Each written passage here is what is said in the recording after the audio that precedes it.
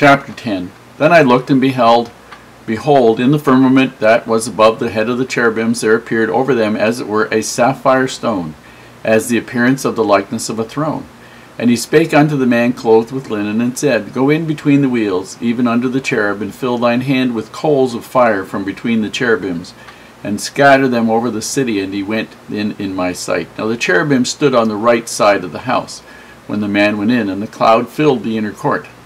Then the glory of the Lord went up from the cherub, and stood over the threshold of the house, and the house was filled with the cloud, and the court was full of the brightness of the Lord's glory. And the sound of the cherubim's wings was heard even to the outer court, as the voice of the Almighty God when he speaketh. And it came to pass that when he had commanded the man clothed with linen, saying, Take fire from between the wheels, and from between the cherubims, then he went in and stood beside the wheels. And one cherub stretched forth his hand from between the cherubims unto the fire that was between the cherubims, and took thereof, and put it into the hands of him that was clothed with linen, who took it and went out. And there appeared in the cherubims the form of a man's hand under their wings.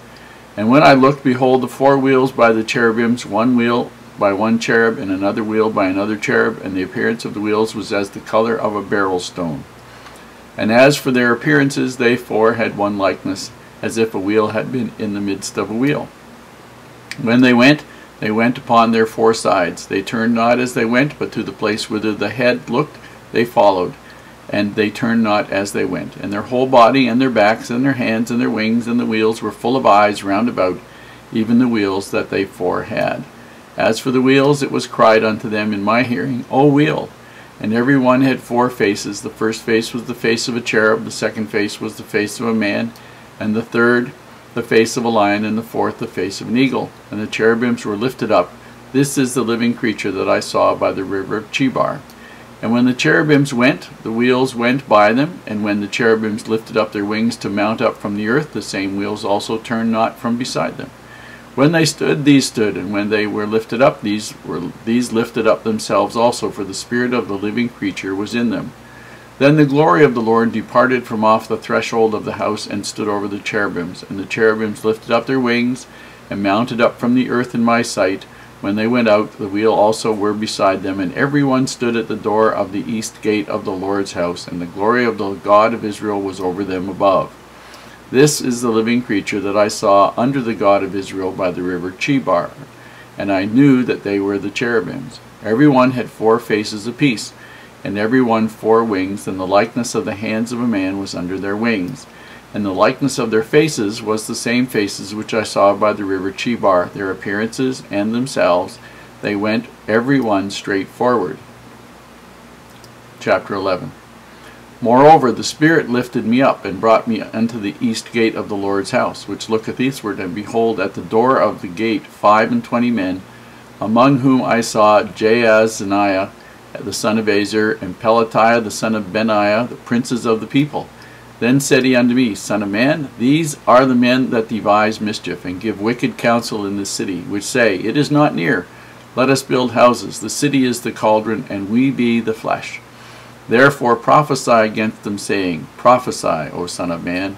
And the Spirit of the Lord fell upon me, and said unto me, Speak, thus saith the Lord. Thus have ye said, O house of Israel, for I know the things that come into your mind, every one of them. Ye have multiplied your slain in the city, ye have filled the streets thereof with the slain. Therefore thus saith the Lord God, Your slain whom ye have laid in the midst of it, they are the flesh. And this city is the cauldron, but I will bring you forth out of the midst of it. Ye have feared the sword, and I will bring a sword upon you, saith the Lord God. And I will bring you out of the midst thereof, and deliver you into the hands of strangers, and will execute judgments among you. Ye shall fall by the sword. I will judge you in the border of Israel, and ye shall know that I am the Lord. The city shall not be your cauldron, neither shall ye be the flesh in the midst thereof. But I will judge you in the border of Israel, and ye shall know that I am the Lord. For ye have not walked in my statutes, neither executed my judgments, but have done after the manners of the heathen that are round about you. And it came to pass, when I prophesied, that Pelatiah the son of Benaiah died. Then fell I down upon my face, and cried with a loud voice, and said, Ah, Lord God, wilt thou make a full end of the remnant of Israel? Again the word of the Lord came unto me, saying, Son of man, thy brethren, even thy brethren, the men of thy kindred, and all the house of Israel, holy are they unto whom the inhabitants of Jerusalem have said, Get you far from the Lord, unto us is this land given in possession. Therefore say, Thus saith the Lord, although I have cast them afar off among the heathen, and although I have scattered them among the countries, yet will I be to them as a little sanctuary in the countries where they shall come. Therefore say, Thus saith the Lord God, I will even gather you from the people, and assemble you out of the countries where ye have been scattered, and I will give you the land of Israel. And they shall come thither, and they shall take away all the detestable things thereof, and all the abominations thereof from thence.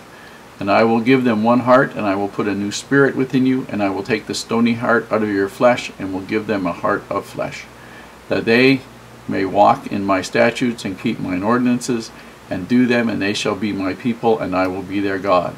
But as for them whose heart walketh after the heart of their detestable things and their abominations, I will recompense their way upon their own heads, saith the Lord God. Then did the cherubims lift up their wings, and the wheels beside them, and the glory of the God of Israel was over them above. And the glory of the Lord went up from the midst of the city, and stood upon the mountain, which is on the east side of the city. Afterwards the Spirit took me up, and brought me in a vision by the Spirit of God into Chaldea, to them of the captivity. So the vision that I had seen went up from me. Then I spake unto them of the captivity of all things that the Lord had shewed me. In these two chapters, there's 3 or 4 things that people really want to know about. And the first one is, what are cherubim? Well, the long and short of it is very simply this. Just like there in the temple and the tabernacle, there were priests and there were Levites. And there were people who were servants as well to the Levites, and servants to the priests, and people who carried the wood and all, and the water and all the rest of those things. Where Heavenly Father is concerned, there are angels who provide certain types of services, the messenger services, carrying information, doing certain things, and one of those orders is called the cherubim. Now, we don't have full information on what they do. We don't have much information on what they do, but that is what they seem to do all the time.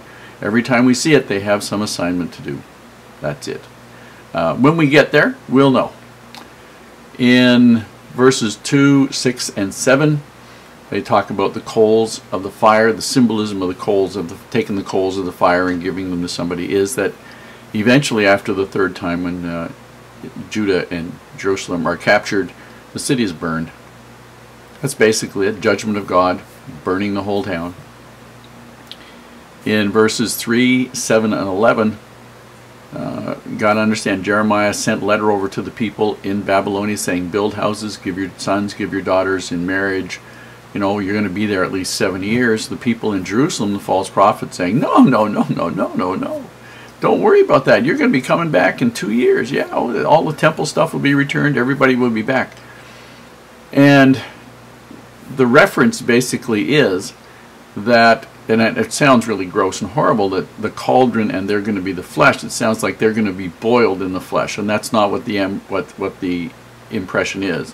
What it translates out to is that the cauldron is metal, and the walls of Jerusalem were impenetrable, they figured, just like the walls of the cauldron would be.